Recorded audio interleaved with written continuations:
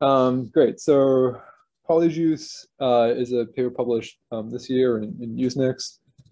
And the whole idea of it is to learn concurrency control algorithms for like specific transactions and transaction types, essentially.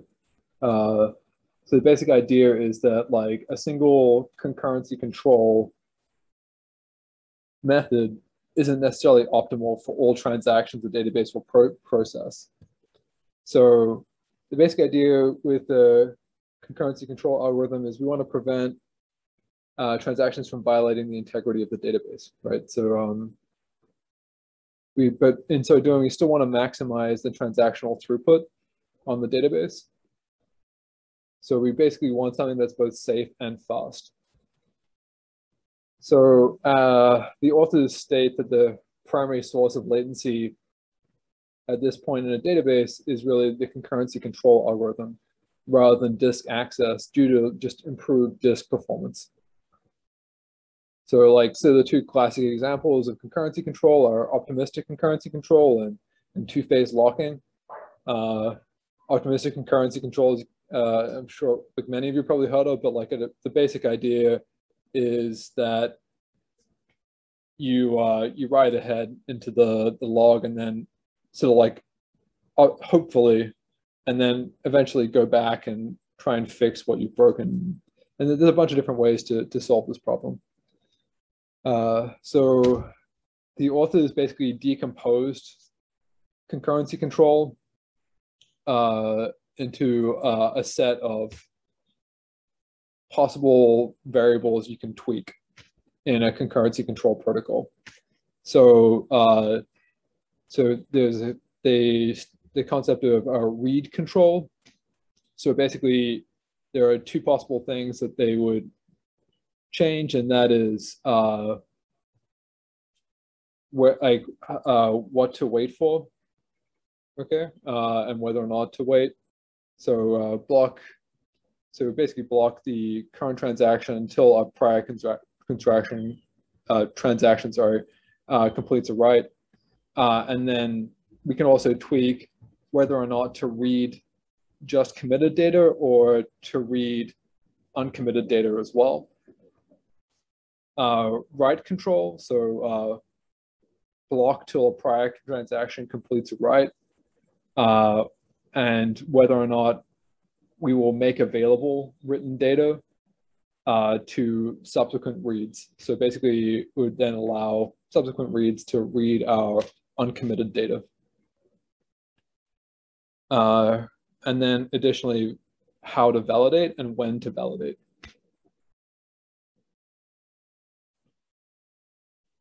So it doesn't actually, the database Polyjuice doesn't actually support all types of concurrency control and doesn't support like one of the more famous and I believe more popular types of concurrency control, MVCC, multi-version concurrency control.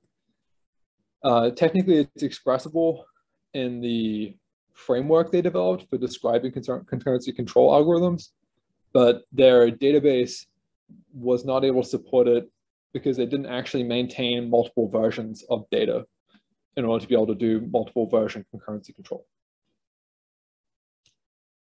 Cool.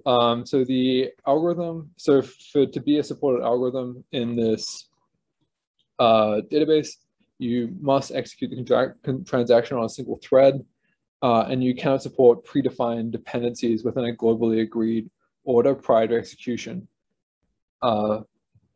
because the framework interleaves data access at runtime. And so basically that negates concurrency control protocols like Kelvin, which is in use in, I know for a fact it's in use in FaunaDB, which is a sort of like they don't support SQL yet, but they have like a GraphQL interface and their own specialized query language. And definitely worth checking out. Cool. The learning process here, they talk a lot in terms of reinforcement learning in the paper. It's technically using an evolutionary algorithm, but like the overall thrust and how they explain their algorithm is very much geared towards the language of reinforcement learning. And the basic idea is that we want to take basically we want to learn a policy, and that policy maps the perceived state of a system to the perceived state of the environment to actions. So in this case, we want to take the current state of the database and then convert it into a set of actions that represent the concurrency control protocol. So our reward is maximizing transaction throughput, and the environment is the current transaction workload and system setup and operation. So we blend these two ideas. So we're effectively able to learn new concurrency control algorithms and to find the best possible concurrency control algorithms via offline training on historic data we've gathered about the system. So we're applying this evolutionary algorithm, learning the best concurrency control algorithm and new concurrency control algorithms as we collect data or from historic data we have about an existing database. So for this to work, we really need to have like some kind of perceivable pattern within our transactions. So like you can't have a functionally random set of transactions and then learn anything valuable, which seems like fairly obvious, but it's something that the authors pointed out that like in like a largely random workload, this database will perform worse than a database that purely uses, let's say, optimistic concurrency control. So functionally, like they're only really validating this against databases that have some level of contention. If you have no contention, then I believe optimistic concurrency control would just dominate, given that it only checks after it's only really checking in that last possible situation, or even no concurrency control would obviously win because we have no contention. So like other work in this space has basically tried to find shards, essentially like subsets, and then apply a specific algorithm to a subset, but it's not very fine-grained. It's kind of coarse-grained. It will like pick an area to apply a concurrency control algorithm to, but that will contain maybe sets of transactions that would have been better with a different concurrency control algorithm. So what this work has done is it's basically learned a very fine-grained approach to handling concurrency control. So the architecture of the system is somewhat simple. The idea is that the Polyjuice database runs on a node, and then there is a separate node that handles offline learning. So we have this box here. So the client sends requests to a transaction engine. The transaction engine takes this transaction, looks up in the learned policy table to find the set of actions it should apply for this transaction, and then it will perform access on the storage layer, get out the result, and ship it back to the client. And throughout this process, it's shipping off the transactions it's receiving to the offline learning component, and the offline learning will keep training and then updating the learned policy table.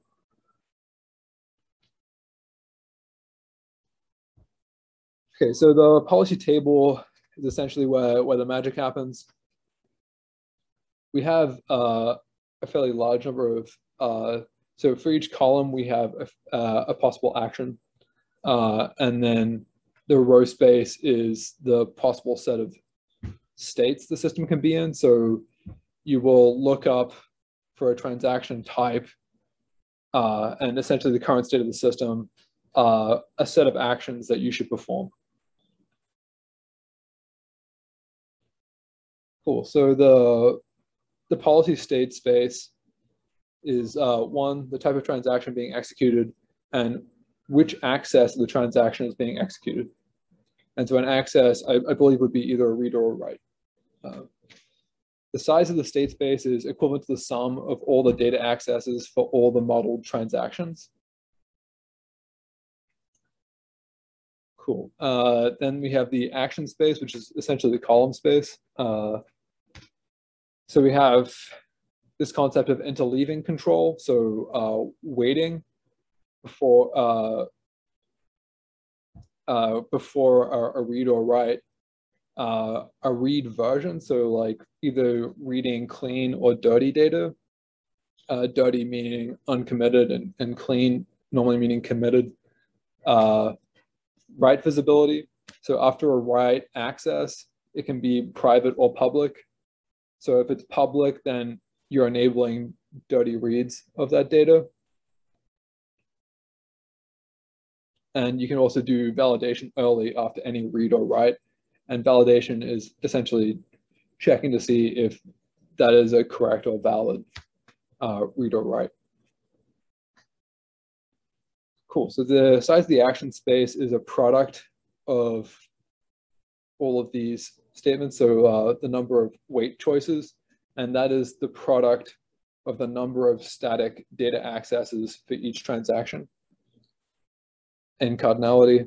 And then we're doubling for the read version, and read version being clean or dirty, write visibility, so private or public, early validation, yes or no.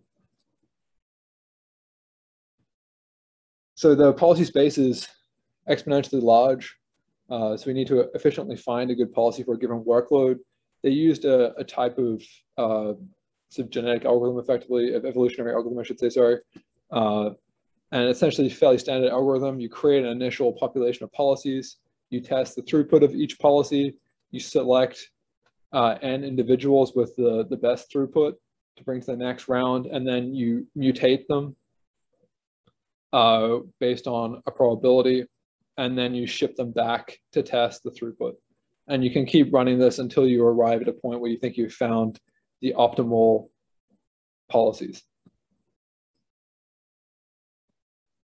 And obviously, I think, just to state clearly, I don't believe that there is any, as far as I know, no one has yet proved that evolutionary algorithms will ever converge on an optimal state. So you can trivially get caught in like just a local lower bound. You won't necessarily find like the global best case. Cool. So the mutation of the policy is configurable by our hyperparameter for the probability that it will mutate, right? And the things that we can vary are either integer values over like a uniform sampled with a uniform sampled integer from an interval defined by another hyperparameter called lambda. So there's two hyperparameters, probability p and lambda. Lambda telling you like the inclusive space that you can sample an integer in, and p telling you the probability that you'll want to change something in the policy. And then we can also flip Boolean values between true and false, right? They did try crossover, which is just another like evolutionary algorithm technique where you try to blend policies, and they found that to just not work properly. They also tested like classical reinforcement learning and found that also to be quite ineffective. Cool. Here is like so the top line results. So comparing against other databases with like number of active threads and number of warehouses. So they found that Polyjuice was able to outperform some databases, but not necessarily under all conditions, right? So we can see that Silo Silo and CORM-CC with very large numbers of warehouses will outperform Polyjuice, but they saw that if you look at the bottom graph, that for a single warehouse and you're purely increasing the number of threads, Polyjuice would perform very well and outperform significantly other databases. Cool. So that was a fairly short talk. I'm going to stop my share now. Thanks so much.